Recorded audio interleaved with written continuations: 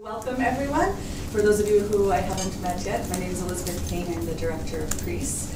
And before I introduce our speaker for our CREASE Noon Lecture today, I'm going to want to draw your attention to a few upcoming events that CREASE is hosting or co-sponsoring. So tomorrow from 10 to 11, there's the Non-Traditional Academic Career Paths, which is a CREASE career event for students with our guest on campus, Megan Husky. And then on Thursday and Friday of this week, so October 5th and 6th, here at the International Institute, we're celebrating the 30th anniversary, and so on Thursday and Friday, there are several talks and events as part of the 30th anniversary symposium, which are held upstairs in 1010 Weiser Hall.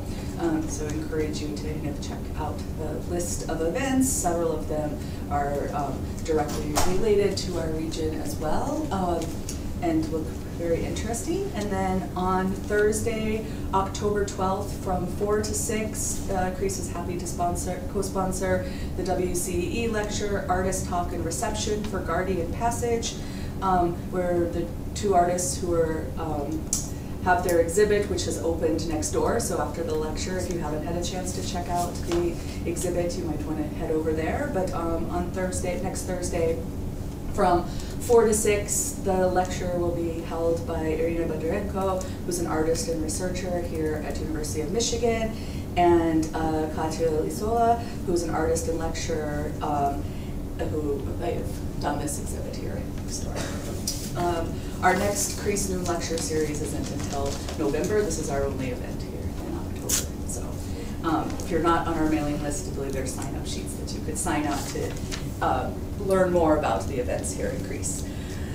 Today, we are happy to have Megan Husky, who's a writer, for her talk on Unearthing and Reckoning with Ukrainian Family History. I'd like to thank the Department of History for co-sponsoring and helping us to publicize today's event.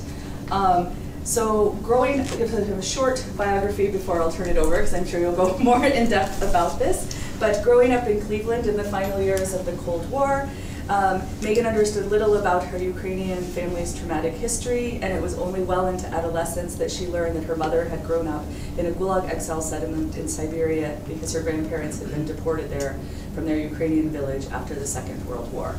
So as an adult, Megan spent years researching her family's experience for her book called Ukraine is Not Dead Yet, A Family Story of Exile and Return, which was published this year.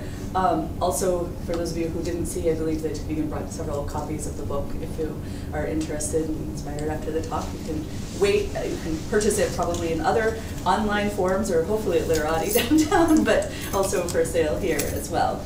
And so the book has received many praise, including praised as a painfully honest and carefully researched journey of a Ukrainian American into her family's complicated and difficult past, providing a personal tour through essential and sometimes disturbing aspects of recent Ukrainian history. So in addition to her recently published book, she's also written about Ukrainian history, politics, and culture for a variety of publications, including The Atlantic, The Boston Globe, The Virginia Quarterly Review, The American Scholar, and N+1.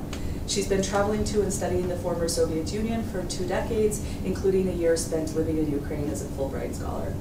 She's also received fellowships from the German-American Fulbright Commission, the Logan Nonfiction Program at the Carey Institute of Global Good, and the London Library. So I mentioned she was born in Cleveland, Ohio, and currently lives in New York City. So Megan, I'll turn it over to you for your time. Thank you. All right. Thank you guys so much for having me. I'm really excited to be here, really excited to share this talk with you.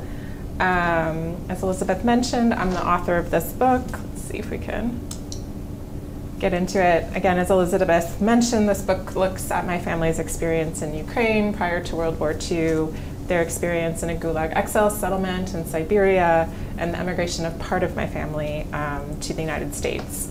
This is a personal work of family history, but I think it also has a lot to tell us about current geopolitics. Before I get into the particulars of my family experience, though, I want to give you a short overview of some relevant some framing to think about when you think about Ukrainian historical memory. As most of you are aware, history has played an outsized role in Putin's justification of his full-scale invasion of Ukraine. While he addresses many dimensions of Ukrainian and Russian history in his rhetoric, World War II has been particularly important. Standing out the most is this claim that Ukraine needs to be, quote, denazified, which is something I'll get into a bit more in my talk. So just to rehearse, I'm sure this is going to be old news to a lot of people. I just want to rehearse a bit what happened in Ukraine during World War II. So you can see the brief highlights here. Ukraine was home to, before the war, Ukraine was sort of claimed by 4 different regimes. During the war, Ukrainian territory changed hands multiple times.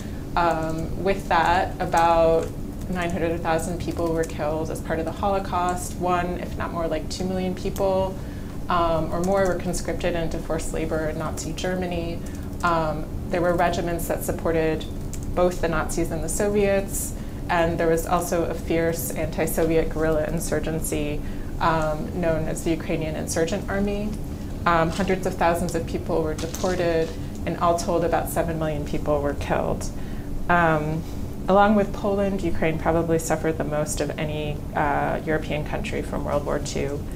And by the end of the war, all of Ukraine had come under occupation under the Soviet regime, where it soon had to treat its history in a very specific way. I'm sure it won't be a surprise to many of you in this room, but a reminder that history was heavily manipulated during the Soviet period. Events that challenged the Communist Party's competence, its moral authority, its preferred narrative, things like Stalin-era purges, the catastrophe at Chernobyl, or the Holocaust, were either downplayed or just totally stricken from both contemporary debate and the historical record. The word famine, for example, was only allowed in official Soviet press in 1987, and that was more than 50 years after Stalin's devastating agricultural policies killed at least 3 million Ukrainians. As a result, there were huge holes in Ukrainians' understanding of their pasts. And what I'm saying here also applies to other parts of the former Soviet Union. I'm just going to be talking about Ukraine today. This played out at the individual level, of course, as well. Individuals faced repercussions, sometimes significant, for having past experiences in areas that were taboo or illegal under the Soviet state. In Ukraine, this often meant having been a German POW, having served in the Nazi administration, or having been supportive of Ukrainian nationalism, or, as this quote shows, even being related to someone who did any of those things. The consequence was that people often kept silent about their experiences, not just publicly, but privately as well. Parents often did not tell their children about what their experience was like during the war. Even in anti-Soviet families, children had to be able to participate fully and naturally in public life, like my little aunt is here. When Ukraine became independent 32 years ago, of course, all of this changed. Soviet-era taboos fell away, free speech was protected, more or less.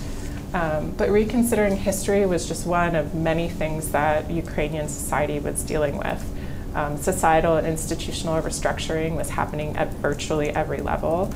And efforts to sort of systemically collect, understand, and critically examine Ukrainians' past experiences have only really kind of taken off in a kind of, in a scalable fashion, I would say, in the past 10 years or so. All being said, this work is new and still maturing. I'm going to take you on a short detour that shows you one of my favorite symbols of Ukraine's relationship to its historical memory. This is an artwork in Kyiv that was created by 2 renowned Ukrainian artists, Vladimir Melnichenko and Ada Rybachuk. This is actually the same structure, it's just kind of different views of it. In 1968, they were commissioned to design a 400-foot-long mural, which they called the Wall of Memory, in Bankovy Cemetery in Kyiv, which is the most prestigious cemetery in Kyiv. The mural that they developed was intended to represent their deepest thoughts about life and death, and they considered it their masterpiece and poured years into its design and construction. However, it also caused a lot of controversy. Unlike most other Soviet artworks, it didn't contain symbols or messages that used Soviet rhetoric. And in 1981, just as the construction of the wall was nearing completion, the Ministry of Culture of the Ukrainian USSR recommended that it be dismantled because it was, quote, not in line with the principles of Soviet realism. So in the spring of 1982, 335 tons of concrete were poured over these reliefs that the artists had spent years developing and building. This is what it looked like in 2019 when I was visiting. The wall would remain covered for decades, just as Ukraine's own understanding of its historical memory would be buried during the Soviet period. When Ukraine became independent, the earlier decision of Soviet authorities kind of condemning the memory or wall was repealed, but again, the lack of funds and political will, other priorities meant that the wall just remained covered in concrete. It was only in 2018 that some activists got together to manage to organize to start to remove the concrete from the wall of memory. You can see here, like, this is the part that they had uncovered. And they continued to make some progress. Here's what it looks like in 2021.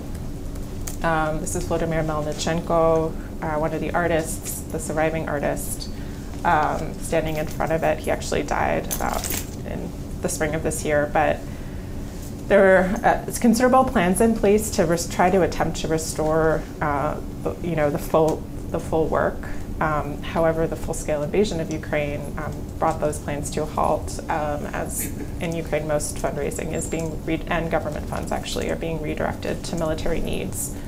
So again, I think this functions as a really powerful powerful metaphor of how historical memory has been influenced by this brutal war. Okay, that's the end of my detour. I'm going to talk now a little bit about my book. So, as mentioned in my introduction, I grew up in Cleveland in a Ukrainian family. I was very close to my Ukrainian grandmother in particular growing up. As I got older, I got more and more interested in trying to understand my heritage, and I went to Ukraine. I learned passable Ukrainian. I met and formed relationships with my Ukrainian family members. I have many there. And when my grandmother died in 2013, I wanted to document what I knew of her life for posterity. This turned out to be a really significant project because there were many things that my grandmother hadn't talked about. The silence that I had mentioned had acted on my own family as well.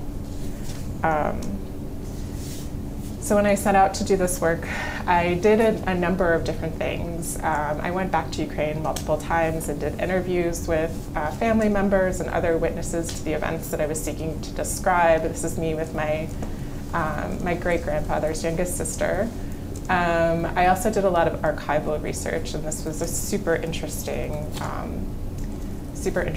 way to get to know this history. And it was also a relatively new way too. At the time I was doing this work in the mid-2010s, there had been legislation that had passed that had opened up the archives of the former secret police, which allowed members of the public to get access to these files very, very easily. So I got secret police files on multiple members of my family, including the file that chronicled the reasons for their deportation to Siberia. And then I did so much reading, and I think it's really important. I mean, this is just like a small subset of the work that I consumed, but I relied so much on the work of scholars in this, Eastern European history, Ukrainian history, to be able to put together this narrative. And again, I want to point out that this work would not have been possible even if I had started at 10 years earlier, or certainly 20 years earlier. A lot of these books had some of them had been written by that point, but a lot of them hadn't. The archives weren't open and accessible in the same way. So again, this was a particularly meaningful time to embark on this project. So I'll tell you now a little bit about what my book covers. So it starts looking at the circumstances in my grandmother's native village, which is called Staryava. It's in Lvivska Oblast in western Ukraine, actually just a few miles from the border with Poland. My grandmother was born there in 1925. Before World War II, it was a multi-ethnic village, predominantly Ukrainian, but it had significant Polish and Jewish minorities. It was beautiful, largely agricultural, and very, very poor. All the ethnicities in the village are miserable. I remember my grandmother telling me this story about how she and her brother used to watch her grandfather eat bread, and then they would just like wait for him to give them the crusts, which was this really big delicacy for them. They were so excited to have their crust from the bread that he wasn't able to eat because he didn't have teeth.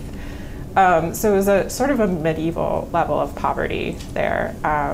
It shaped the lives of the people and pushed many of them to leave. I'm actually now going to read a short excerpt that shows how that, from the book, which talks about how this shaped the fortunes of my family, particularly the decision of my great-grandfather, Mikhailo, to leave Ukraine and come to the United States. Okay. There he is. Okay. Ukrainian Eastern Galicia, which is the part of Ukraine that my family was in, was abjectly poor. The most desperate time was usually the fast that led up to Easter, when the catch of potatoes and sauerkraut that sustained families through the lengthy winters began to run out. Those who did not die of starvation were, quote, frail like straw, wrote one 19th century memoirist. An obvious explanation for this state of affairs was that the agricultural practices of the peasantry were stuck in the Middle Ages, literally. An economic historian of the period observed that the scythes, sickles, and other tools used by Ukrainian farmers in 1850 were, quote, exactly the same as those used in the 13th century, end quote. Every year, the average agricultural yield in this part of Ukraine was the lowest in all the provinces of the Austrian Empire. Add to this the fact that the farms in eastern Galicia had developed in a patchwork fashion, so that a family would have 5 or 6 fields scattered throughout the village, and it could take hours just to get to and from them. Peasants considered children a blessing, but they were also an economic asset, a way to expand the labor pool available to work the fields. When these children became adults and married, it was common to divide the land their parents owned equally among them, if of course the parents had been lucky and wise enough to own land. Would-be farmers could expect little from the plots that resulted when a property was divided into 10 or 11 sections. I'm actually going to go up here. You can see this is a map that shows how the different land was parceled out during the Austro-Hungarian Empire. A new opportunity dawned, the United States. The dire economic realities of Galicia had propelled its peasantry beyond its borders in search of work for years. But only in the mid-1800s did those desperate or brave enough elect to make the long trip across the Atlantic Ocean. Migrants usually stayed just a few years, only to return to Ukraine, and could make many as 5 trips in a lifetime. Before I began to study my family's history, I thought of their emigration to the United States as a single moment, an irrevocable jump from there to here. That was the myth of Ellis Island, right? You broke upon the shores of America and you were here. Who would go back? It turns out a lot of people did. And that was my great-grandfather's plan.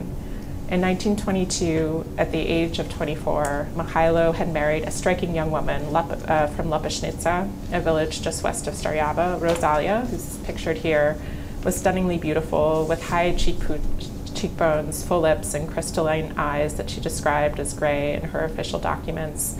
The eldest child of Ukrainian farmers and 4 years younger than Mikhailo, she was straightforward and confident and is said to have taught her new husband to read. She was so self-possessed that her younger sister used the formal you, vi, when addressing her. Per tradition, Rosalia came to live with Mikhailo at his father's house in Staryava after they married. It must have been crowded, as Mikhailo's set of brothers and sisters was still growing. His mother had died a few years ago, and his father, Stepan, still in his early 40s, had remarried, taking as his second wife a fellow villager named Tatiana. Rosalia and Mikhailo yearned for a house of their own. Stepan and Tatiana had 4 additional children together, which with Mikhailo and Rosalia's eventual 3, these are the 3 kids, meant that a simple 4-room Ukrainian hut had to accommodate at least 7 children, not to mention a number of adults. Work abroad would give Mikhailo the ability to earn more money in a few years than most Ukrainian farmers would earn in a lifetime.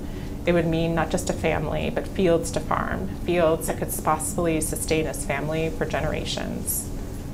Leaving would have its costs, though. Rosalia would be alone to tend to these small children. That's my grandmother there on the right. Even if Mikhailo would be gone just a few years, they probably wouldn't remember him when he came back. My great-grandparents must have fretted about his absence and how it would shape their young family, what they would all lose. In October 1929, the decision was made. Mikhailo would go. He wouldn't have known then, no one knew, that the prosperous America he was anticipated was about to begin a decade-long plunge into an economic depression of unprecedented scale. The photo in the passport that was issued to him that month, it's actually this one, showed him as a slim-faced man with a trim mustache and confidence in his eyes. By November 11th, by November, he was the SS Leviathan brought him into New York Harbor. Here it is. He was just 31 years old. Sorry, I just want to double check. Oh. Sorry. Okay, I think it's okay. It's working? Okay. It's hard to know whether the financial crash that fateful autumn would have given Mikhailo any cause. Even if the news did penetrate his universe, I'm not sure that the US stock market collapse would have held any meaning for him. Even if he had some concern, he would have been an outlier. At the time, the severity of the crisis was far from obvious. On November 18th, the day Mikhailo arrived in the United States, the New York Times led with the news of a Federal Reserve Board report that showed that despite the unprecedented stock market dive the previous month, wages in both the industrial and agricultural sectors were holding strong. The hardship would become apparent with time. As Mikhailo traveled to Cleveland to meet his brother, his plan was finally in motion. By being in the United States, he was that much closer to going back to Ukraine, to being able to give his family the life he wanted them to have. But it wouldn't be a year or two before he returned to Ukraine, not even 5. More than 30 years would elapse before Mikhailo would see any members of the family that he left behind, and some he would never see again. Okay, so a significant chunk of my book looks at the looks at the fate of my family during World War II. I was most interested in my grandmother's experience, but as I looked more carefully at her life, I realized I also had to understand the lives of her contemporaries. As I embarked on this work, I wanted to be able to answer the question of what happened to them in a simple sentence, to summarize their fates, in just a simple sentence, the fates of all of the Ukrainians of this region. But as I looked more carefully at these stories, I realized that that was impossible, that these people, while all being Ukrainian, roughly the same age and from the same place, had vastly different experiences during the war. So I'm just going to run through them kind of quickly. It's a lot of difficult material here. So this is my grandmother. As mentioned, her father left when she was 4 to work in America. In 1941, she was married to a much older man when she was 3 months pregnant. In the book, I sort of talk about that, and I think it was most likely a case of rape. By the time she was 17, he was dead. She was a widow and had a child. She was exiled. She survived the war, witnessed various acts of terrible violence, only to be exiled in 1947 for her brother's involvement in what's known as OUN-UPA, or in Ukrainian, the Organization of Ukrainian Nationalists / the Ukrainian Insurgent Army, kind of usually referred to as the same entity. We'll talk more about that. Where she spent almost 20 years working in coal mines, and she did get the opportunity to leave the Soviet Union with her 2 youngest daughters, left one daughter in the Soviet Union, to reunite with her father, Mikhailo, who I mentioned in this excerpt. And she spent an additional 20 years working as a factory worker in Cleveland before dying about 10 years ago. This was her first husband, Osip. As mentioned, he was quite a bit older than my grandmother when he married her, in sort of coerced circumstances, I believe. He was arrested for petty theft in 1942 during the Nazi occupation of this part of Ukraine, most likely for something stupid like stealing a hat. Because of the Nazi penal structure in this occupied region, there was a zero tolerance policy. So he was shipped away to Auschwitz. He was there for 2 months before he was sent to Mauthausen concentration camp in Austria, where he survived for a month before dying at the age of 30. My grandfather was born in a village very close to my grandmother. He also had a very limited education, had lost his mother very young. He was conscripted into forced labor in Nazi Germany during the war. He spent 3 years doing a variety of different roles, managed to survive that, only to come back to his native area, meet my grandmother, marry her, and then be exiled to Siberia for my grandmother's brother's work in OUN. He spent approximately 13 years in Siberia until his exile sentence was canceled. He and my grandmother divorced, and he returned to Ukraine, where he lived the remaining years of his life in a small village not far from where he was born. And he died kind of miraculously just recently at the age of 100. And then this is my great uncle Stefan, who's kind of the most maybe the most difficult story. He was my grandmother's older brother. She remembered him very fondly throughout her life as being someone who protected her and loved her in a very difficult family environment. He was known as a community and family leader. People in the village 60 years later remembered him again fondly and respectfully. He was a member of Prosvita, which some of you might know, a Ukrainian educational organization, and then most likely also a youth member of the Organization of Ukrainian Nationalists. They often kind of recruited the most patriotic and promising of young people secretly to join OUN. He also had limited education and went to Germany voluntarily at the age of 16 to work. He falsified his documents so that he would be eligible to go to work to earn money for his family after the war started. He was there for a few years and then came back to the area, not to the specific village, but about 100 miles away, where he served in the Ukrainian Auxiliary Police under the Nazis, which was an entity that assisted with the implementation of the Holocaust in that region. He was also involved in that. He was investigated posthumously for a war crime, which the investigation was never concluded.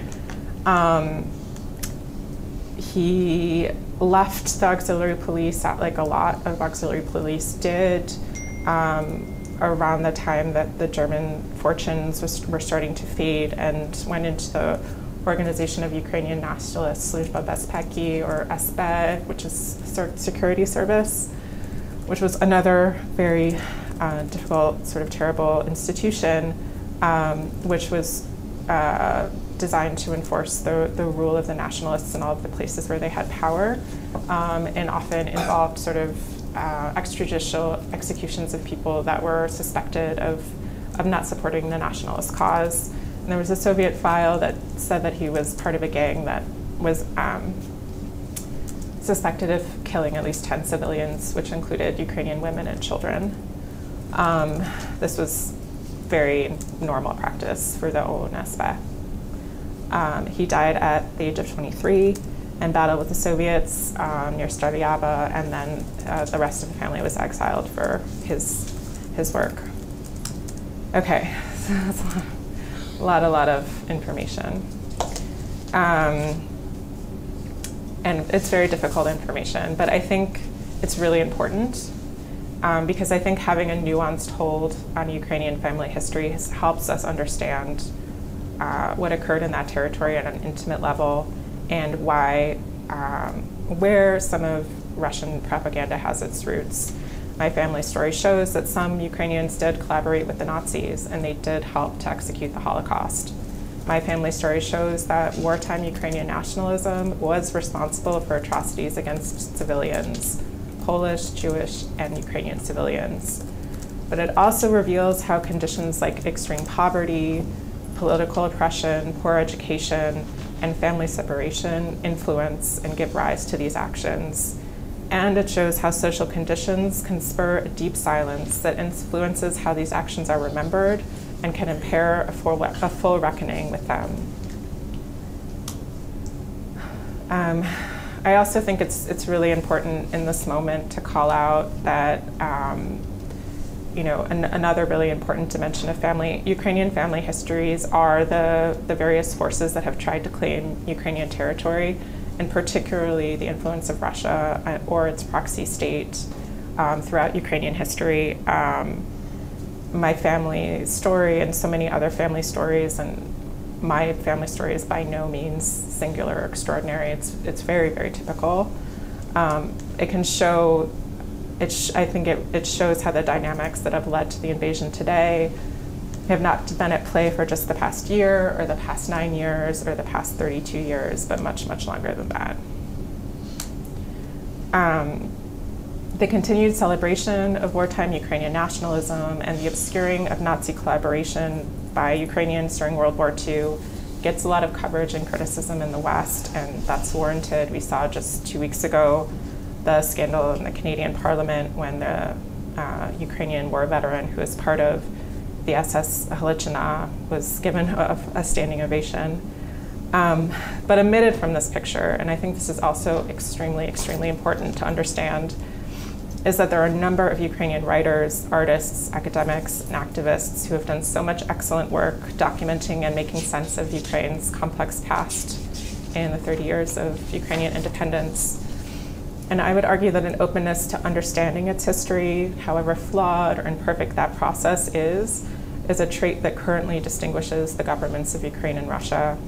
And this culture of openness, of discovery, of reckoning that Ukrainian democracy allows for is currently in peril.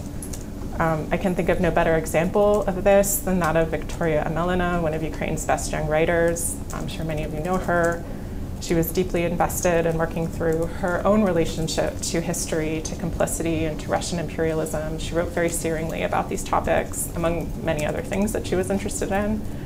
And she was, as I'm sure many of you know, murdered by a Russian missile attack in July at the age of 37. So when you think about Russia's war on Ukraine and the many, many things that it has destroyed and continues to threaten, we should be aware that an evolving and critical understanding of Ukraine's past is among them. Okay, that's all I have. Thank you.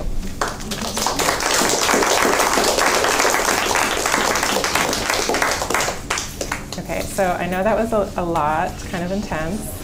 And I know there's some people with some expertise in the room as well. So I'm happy to answer any questions, but also hear comments and have a conversation about this this topic. Yeah. Hi. So I'm a student here, a master's student, and I'm a Ukrainian Jew. I was born in Kyiv, and I do work with Ukrainian Jewish diaspora literature. Oh, great. So your novel is fascinating to me, the idea of it. And I just I don't really have a question aside from like I know my cohort is scheduled for lunch with you, but I won't be able to go. I have a class. Is there any way that I can have your contact info, be able to reach out to you and talk to you? Yeah. I have time tomorrow. If you have a different time, there's a better time, we can meet separately. Yes, thank you. And I want to say that I really appreciate the way you talked about Ukrainian nationalism as something, as something that has affected my family personally, but also as something that is people talk about in ways that tends to be outright harmful. I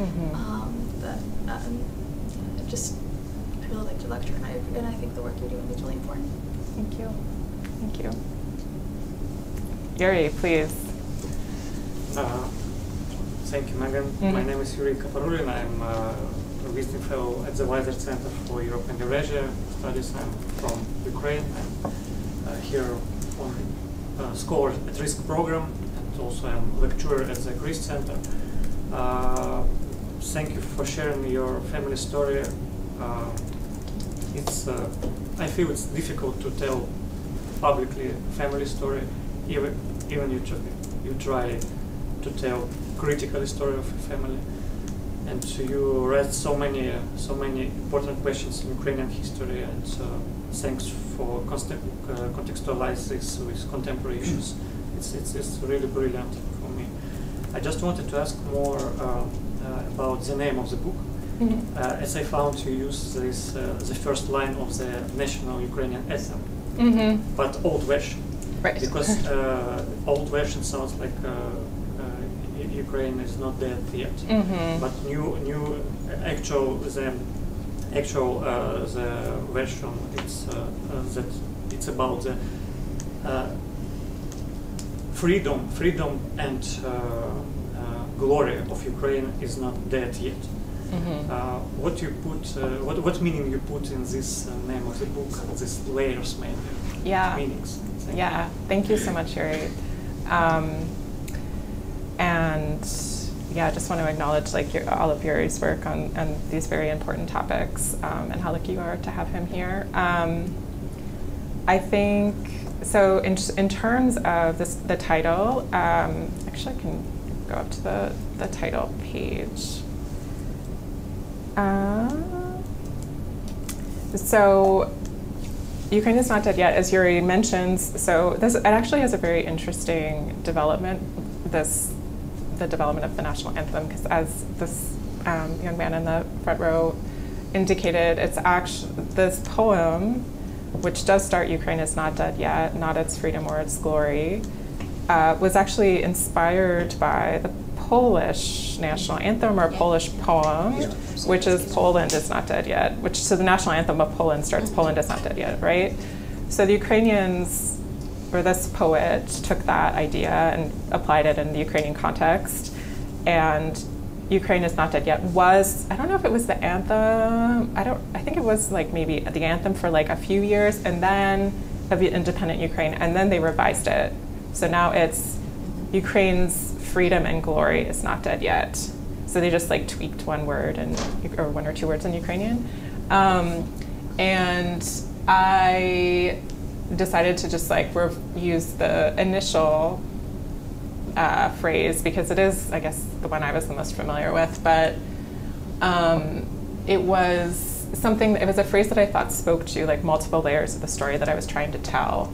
So to me, it functioned as a way to talk about the fact that Ukraine had not died for my family in the United States. It didn't die for me. I was and this is one of the things that comes up very strongly in the narrative, is how much I, as a second or third generation Ukrainian, devoted so much energy and time to getting to know this place and felt so connected with it despite the distance. And so there's a sort of reclamation in that that I wanted to express. I also wanted to gesture towards my grandmother's experience.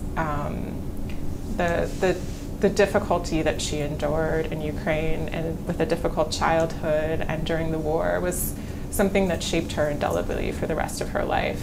So even though she came to the United States and sort of ended up thriving in a lot of ways, there was a tragedy that sort of was implicit in her. And so this idea of Ukraine, the difficult parts of Ukraine, sort of stayed with her through her life. And then of course there's the more kind of literal version of the read, which I thought, of the line, which I thought spoke to kind of, my family's involvement and commitment to the idea of Ukrainian independence, which was very strong in their culture. But obviously now there's kind of a literal, it has a different valence today. But with the reason I wanted to bring up the image was when I was working with the cover designer, I really wanted to work against a sort of typical associations that you have. For those of you who do know those words, you sort of think of it as this very patriotic, a very political statement. But with the image of this woman on a journey, this is a very female story. It's a story about women on journeys, me, my grandmother, etc. And so I wanted to sort of speak to that with the cover as well. So, yeah. Hello, my name is Ksenia Yurtaeva, and I'm also a scholar at risk in the Vital Center of Europe and Eurasia. And I want to thank you for truth telling. So for me, it's very much a story from your family, but also of the Ukrainian nation through your history of your family. And I wanted to also say that probably it was the right time for you to start this research, because a lot of their archives were open, but also at the time when still people who lived through these stories are still alive. And my grandma is still alive, she's 96, and I actually recorded some of her, memories, and I still try to communicate with her. And I just wanted to ask, I've seen there are some pictures of your maybe interviews and people you met. I wanted to ask how their life stories for people who live through this whole story, how did they contribute to your research, to your book? Yeah, thank you. Yes, I agree. It was fortuitous to be able to talk to some of the people that were, who lived, witnessed these events, experienced them directly. But I think I mean, it would have been great if I had been very deliberate about doing it even 10 years earlier, because there were a number of people that were like my grandfather, for example, who was sort of like like his mind was strong, but it was really hard to speak to him. So I tried to do interviews with him, but I could have gotten so much more if I had started 10 years earlier. But there were some people that were, that were in their 90s who were able to give me a lot of information. And I was very lucky in that I still have extended family in the village of Starjava, where my family is from, and now over the years I've developed strong relationships with them, and they've been very helpful in sort of connecting me to resources or people to speak with. They found me this old Soviet book, which I guess the village head had written in the 80s. That sort of it was handwritten, documented the history of the village, and so I was able to borrow that and photocopy it and use it as a source. And then I found, it was funny, I found through the internet this woman who was in her 90s. I was Googling, I was in London at the time, and sometimes when you Google things in different countries, you get different results. And so I was Googling, and I found out about this woman that this German scholar had somehow found and interviewed in the village where my family was from, and I didn't know her.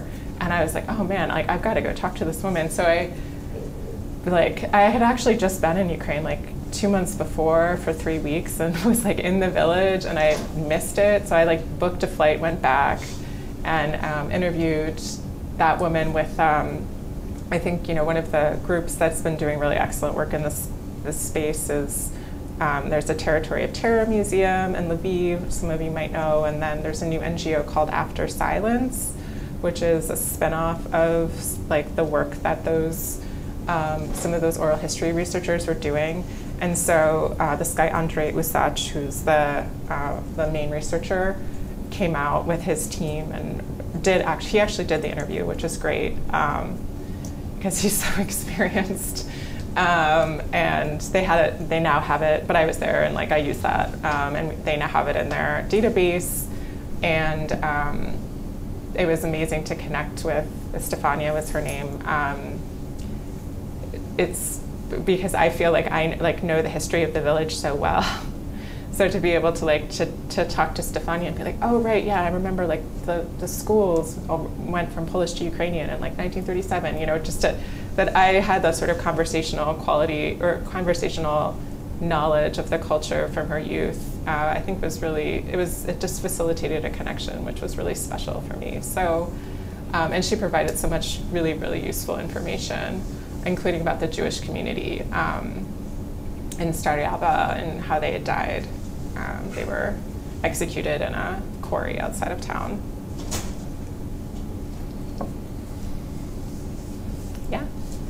I would just actually stand and sit so that not to prevent people from seeing you. I'm a research fellow here with the Center of Study Europe and Eurasia, and just for 2 months, yes. And I'm from Ukraine, originally from the western part of Ukraine, so everything you actually told was very close to me. And thank you very much, first of all, for the story of your family. And I regret not having recorded some stories from my family, because my grandmother, who was actually a witness of all those times, she died when I was in 3rd grade at school. But I remember my mom telling her mom, like my grandma's stories about, that would probably bring some information for this sad history of Oun and Upa, because I remember my mom telling very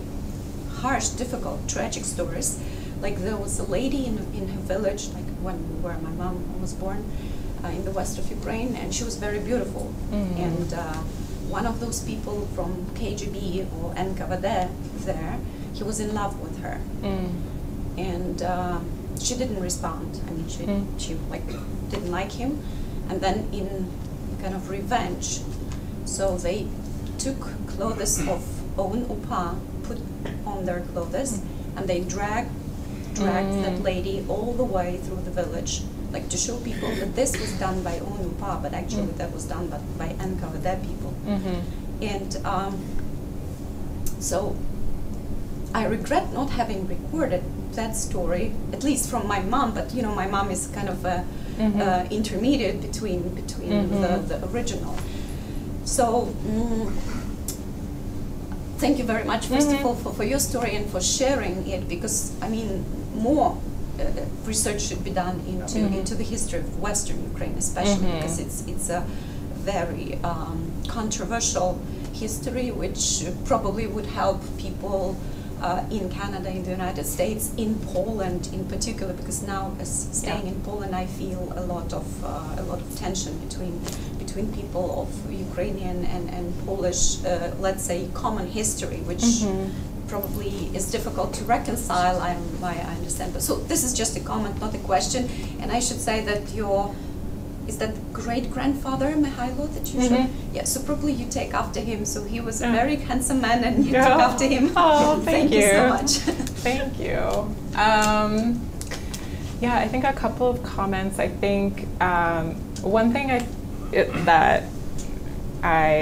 one of the takeaways from this project is like, now is really the time to be talking to people about like what happened during the Soviet Union, like talking to people in their 60s or their early 70s, like they have all the information, like you can go back to them over and over again. Like when you start to talk to people in their 80s and 90s, it gets a lot more difficult. So that's like, I was like, okay, next project has got to be about Soviet Ukraine. So that's just one thought I had. And then I think this is, when I first started, when the book was slated actually to come out, I developed all of this before the full-scale invasion. I put, some framing around it to kind of help people access the story in a way that would be helpful to understanding today's events. But I was actually sort of feeling like, oh, this isn't the right time for this story, because it looks at some of the darker parts of Ukrainian history, and one doesn't want to like detract, and I certainly don't want to detract for support from the Ukrainian state right now. But I think that argument probably did hold for like the first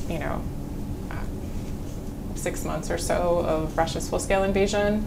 But I actually think it's quite important to be talking about these stories now, because at least in the West, I think Ukraine has its whole other set of things to worry about. But in terms of like people, writers, scholars, intellectuals in the West, like there's a bit of a problem, and we saw this in Canada a few weeks ago, and some of the discussion of like Ukrainian symbols on the military, like neo-Nazi symbols. Like there's a little bit of a problem in the West with like a public perception of what happened. Like people just don't understand. They just sort of see these things and they're like, what? Like maybe there is something to be said for like what Putin's saying about denazification, or maybe like Ukraine does have like a huge neo-Nazi problem. And I think by addressing this history, like the root of this history in a very clear an honest, critical fashion helps to disintegrate some of that propaganda. And I think, like, as I said, I think this is happening in Ukraine. There's like a lot of people that are doing really, really excellent work. But I think it has particular utility right now in the West because there's just a need for more education. So. I'd like to just ask about photography. Yeah. I'm very happy for you that you had the photographs that you were able to include. My experience in Eastern Europe is from Lithuania, but similarly, and people that I loved and worked with there had no photographs at all of their family. I would say basically from the late 1930s into the 60s. Do you have any awareness, or I don't know if how important it was to you, of just how they had access to photography, how you were able to have these family photos? I think what happened was the photos this photo, I think the photos that survived from before the war were sent to my great-grandfather in the United States.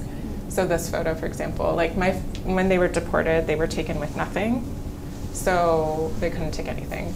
And then I guess they had them in Siberia. Like there's actually a number of snapshots of like the 50s, early 50s, and on, maybe some late 1940s. So there were, I guess, cameras available. But yeah, anything pre-war is like very, very rare, which is really a shame. I understand though that they did have them, that they were just lost. So. Yeah. David, Megan, thanks for coming. Thanks for your talk about the book. Something I found especially striking was the silence in the families. Something I experienced personally.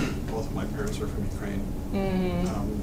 My grandmother's sister also was sent to Siberia. And something about the photograph that you have, a couple of slides from the end with your grandfather, labeled 1948 Siberia. You had talked about the attitudes of the Soviets towards Ukrainians.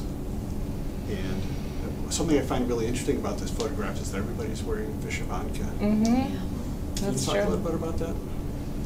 Yeah, that I'm curious about, so they must have clearly done this on purpose in Siberia, kept all their old clothes, their traditional They must have made them outfits. themselves, yeah. I hadn't actually thought about that. That's pretty early. Because it's interesting, so Ivan, this is my grandmother's younger brother, he would be sent, so they were in a Gulag exile settlement. So for those of you who don't know, the Gulag had exile settlements and then labor camps. Labor camps are much more widely known, but Ivan was sent to a Gulag exile settlement in, I think, 52 or something for singing Ukrainian songs in the barrack and maybe perhaps making a toast in that's venerated upa. So obviously there's some sort of cultural sensitivity around certain celebrations of Ukrainian culture, but not explicitly, like not terribly so, in the sense that they're wearing vyshyvanki. You're right.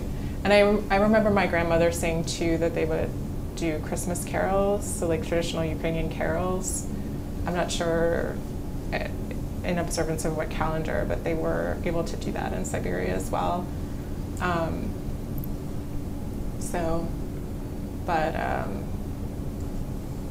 Yeah, I don't know. I also think in terms of this, the silence is a really important dimension of this story, and something that like I hope you all take away from this presentation of just how like that the silence had so many different levels. It was institutional, it was social, and it was private, and it was political in the sense that people didn't want to talk because they could get in trouble.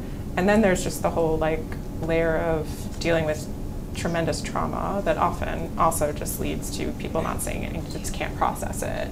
And so there's so much of all of this in Ukraine, and families just didn't, like I just heard over and over again, like what you were saying about how you heard from your grandmother what she had experienced, but just so many people didn't have that experience. It was very selective. That was true of my grandmother. She spoke a lot, but there was certain things she never spoke about. My grandfather, She never, ever spoke about him. And I write about this in my book. I went and found him in a village when I was like 21, and he hadn't seen any members of my family or knew anything about my mother since she had gotten married at like 10 years or 20 years earlier. So there was, very clear, very clear things that she couldn't touch for whatever reason. And I think it's incredible to see how much progress Ukraine has made based on that legacy in terms of people starting to do this research, these institutions, some very strong ones popping up, and not only collecting this information, but looking at it quite critically.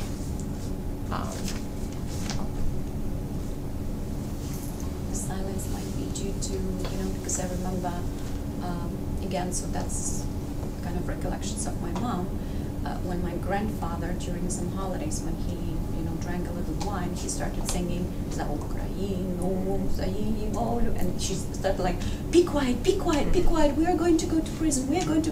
So that was the problem, because, when people got relaxed, they started like, revealing what they feel about Ukraine, about its independence, whatever, and I mean, so maybe that was the problem of silencing. Mm-hmm. Because that could just come up and people, as you said, could get in trouble. Mm-hmm. Even in the 80s. So that was, yeah. I mean, at the same time, Soviet government actually left Ukrainians to have symbolic identity. Right. Like vyshyvanka, sharovary, the pants, Yeah. national traditional pants. And maybe only like this way they can provide that they're Ukrainians. Right. Yeah. That's a really good point. Sort of hollowed out certain traditions.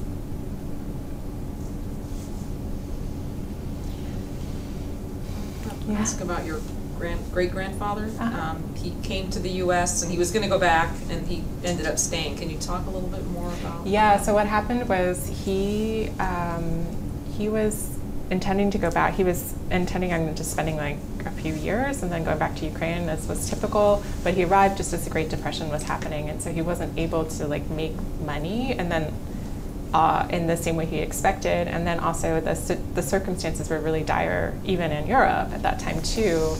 And he did find a job. Actually, he found a job, and I think his brother, who he had come before and who he was staying with, had like a hard time finding a job. So basically he ended up staying, and then he really started to like the US, and he applied for citizenship, and he started the process of bringing the family over, but they didn't complete the process before the war started, so they were caught. Yeah. How do 1924 immigration quotas impact immigrants coming from Eastern Europe? I'm not really well versed in this particular law. I don't know. I couldn't answer that question broadly, but I think that he wouldn't have been, because he had a brother coming. It was like family reunification, so I think he would have been allowed to come, and that was why he needed to apply for citizenship, was that so he could bring his family. I thought something you alluded to kind of early in the talk about how, you went at this time where it was possible, and like this idea that, democracy building in Ukraine is kind of also tied with this reconciliation of its history, and like you're kind of in this unique position to talk about it. So I was just wondering, like, if you could talk a little bit about how you saw that unfold in like your 20, 30 years of doing this research, and if maybe you also had some conversations or interaction with maybe some local historians or like people who are also doing some of these oral history works, like in Ukraine. Like, can you talk about how it like reflected kind of the political changes, the ability and openness? Yeah. So, I mean, thinking back, so I first went to Ukraine about 20 years ago. I mean, it's a very, very different place than it was then in so many different ways. And I think one of the reasons that but like if you're talking about just dimensions of history, I mean, I just remember, and I write about this in the book, I spent a few months in Lviv, and I remember there's like the Golden Rose Synagogue, which is the main, one of the main synagogues in Lviv, which was partially ruined by the Nazis. And at the time, like in 2003, it was just ruins. And it was a place actually where people often took their pets to like relieve themselves. And that was like so offensive to me as an American. And I was just like, I don't understand how this is happening in this place where the Holocaust happened, how there isn't like more like respectful commemoration at the very least. And then I also remember being really struck at the time that Anne Frank's diary had just been published in Ukraine, like in 2002, 2003. You're just like, is that true? And it also just struck me as like, how is Anne Frank's diary not been like, this is just so weird. So there are just these indications to me that the memory culture was just like radically different than the one in the US. And I was very naive at the time. I didn't have any sort of historical understanding of just this process that I'm describing now of, like, I think Ukrainians get unfair criticism about commemoration of, like, particularly like with this, what I'm describing about the synagogue, like, yes, it's particularly offensive, I think, the way it was used, but like, if you went into a Ukrainian hospital in 2003, like, what would you see? Like, I spent some time in hospitals at that time, and there were like cockroaches running all over the place, like people weren't getting food. Sometimes the quality of the care was such that like people didn't even want to go to the hospital because they distrusted it. I mean, there was just so much, the society was just like had suffered for so long, and they still needed to like rebuild in all of these really different dimensions. And so I think it's really important to have that context when we're thinking about, like how commemoration evolved over time, and education too. The fact that like these archives weren't really open, and like people weren't, there was a lot of really good work that was even being done earlier, but it was more difficult for sure. In terms of like how it's evolved, now, if you think of that synagogue now has a very like poignant, I forget exactly what it is, but I don't know if anyone has been there, but it's like a very poignant, tasteful, I don't know, like sculpture. I think the Center for Urban History in Lviv was involved in bringing it about, which is like really, do you know? I think it's called The Spaces of Synagogues. Yes. It's an installation of several tombstone-like tablets with archival images and then inscriptions, quotes from people, survivors of the Holocaust from the area.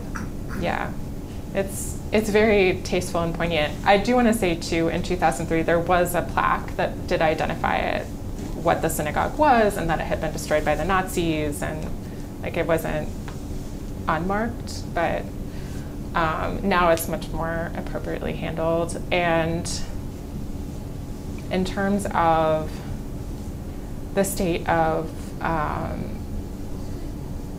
commemoration today, I would say, like, and this is true, I think, again, for across Ukraine, is that people are very consumed by the war, and a lot of historians, et cetera, people doing this work, some of them are fighting. Even like, I think Andriy Usach, who I mentioned, who's like an oral historian, he's still doing his work, but like they're also asking now questions about like how does this relate to like, or how do these memories spur like what is your experience now? Like how does it shape like what your past was? I don't know if I want to speak exactly for what he's doing, but I know that they're thinking about the war critically and devoting some, the current war, devoting some intellectual energy to that as well.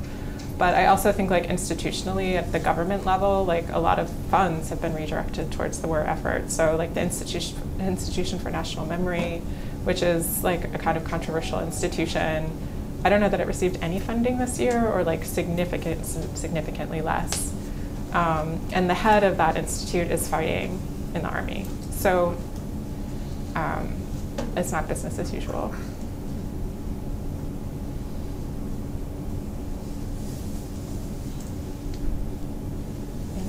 Liz? I was wondering if you could talk about your family's reaction to the book, both in the U.S. and in Ukraine. And my other question is if there's any plans for it to be translated into Ukrainian. So my or other family, languages. there are no plans at this time for a translation into Ukrainian. I would be open to it, but I haven't pursued that yet. In terms of my family's reaction, I think it's been varied. There are some people that have been, I would say like overall my family, particularly my Ukrainian family, was like so helpful in me doing this work, like introducing me to people, taking me around, driving me around. I mean, it's like sort of been a group effort, getting the archival material. I certainly couldn't have done it without them. And then I think the reception of the material has been, has varied from sort of like, well, this is difficult, but it's important to have done, to kind of like denial of like, this couldn't be true, this can't be true. And then some of my family hasn't read it because it's not in Ukrainian, so I don't know what they know sort of what's in it, but everyone's still talking to me.